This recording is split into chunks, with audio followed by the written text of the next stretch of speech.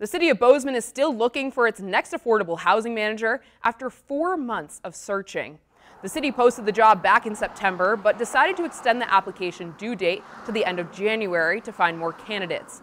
Director of Community Development Marty Matson says the search has been more difficult than anticipated because of the holidays and because the next person to step into the role needs to meet a list of specific qualifications. You know, take things that were started and take them to the next step. And so we're really looking for a unique individual to come in and wanted to take some time to make sure that the advertisement was getting that across to the folks out there. With the delay in the job posting, the time frame for when the city hopes to fill the position has been pushed back to sometime in March or April.